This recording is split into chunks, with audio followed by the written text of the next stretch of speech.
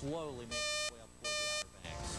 And here's the latest on Ophelia at this hour. As of the 2 p.m. advisory, its movement is north-northeast at 7 miles per hour. The winds are up at 85 miles per hour. And there you see it's 40 miles southeast of Wilmington, North Carolina.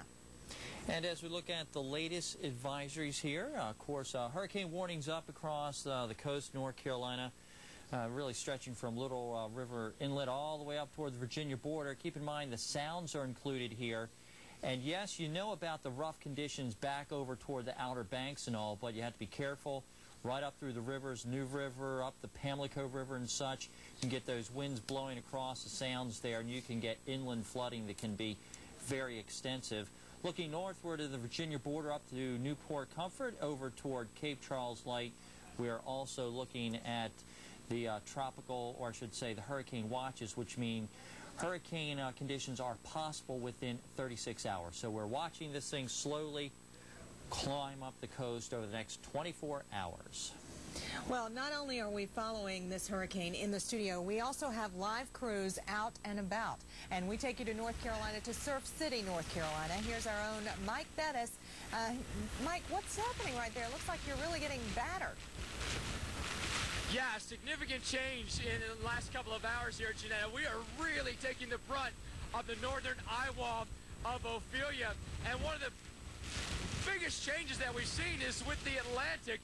I mean, the waves behind us here are fierce at this point, and we're really now starting to get a lot of beach erosion. We didn't necessarily think earlier that that was going to occur because a lot of our winds were basically parallel to the beach or offshore, but what's happening now is we're getting closer to high tide, which occurs at 5 o'clock this afternoon, and a lot of those waves are coming up even underneath the walkways here, and we've seen a lot of wooden stairs just float by here, and a lot of the dunes now are starting to give way as well. We had about 2 to 3 feet of erosion on those dunes earlier today, and you could double that now, and we've had the strongest winds and the heaviest rain occur right at this point as well. Earlier, we got a little chance to drive around town. Notice that we've got some damage to some roofs of a few buildings. We've got some flooding occurring on some of the streets as well, and a lot of power poles just completely bent over like this, and at any time it looks like they could go.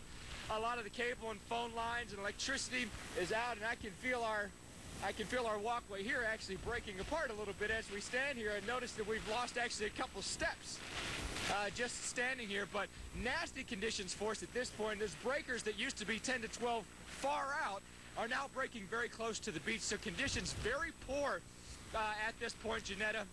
Still just a voluntary evacuation effect, though, for Surf City. They've got the bridge locked down. You can still go over the bridge here, the Surf City swing bridge. So if people want to leave, they certainly are able to do that. The North Topical Beach is closed at this point, so you can't cross that one. But I'll tell you what, this is a nasty storm at this point. We weren't sure we were going to get it this bad, and we're definitely feeling the brunt of Ophelia right now, Janetta.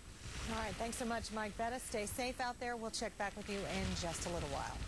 And it looks like the surf continuing to come up next couple of hours with high tide. Surf City isn't the only location feeling the effects of Hurricane Ophelia. Meteorologist Jeff Morrow is in Atlantic Beach awaiting Ophelia and reports on conditions in that coastal location on this Wednesday. Here in Atlantic Beach, North Carolina, Hurricane Ophelia continues to pummel this area.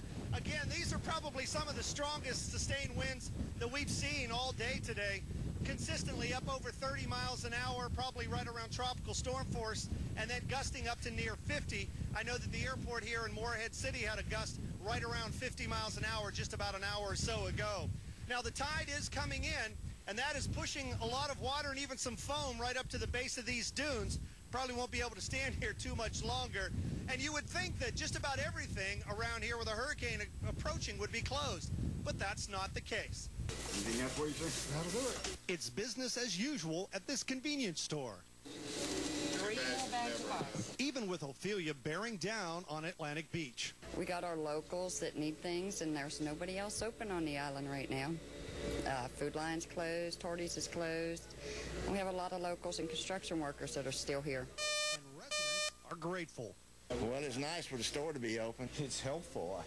Once you're here, and once you make the call and you board up, but they did take precautions to keep safe. We put the shutters up on the windows, and that's really all we need because, you know, we've got the brick building around us. So how long will they stay open? As long as we got power, we're going to stay open. And even if we lose power, we got a generator.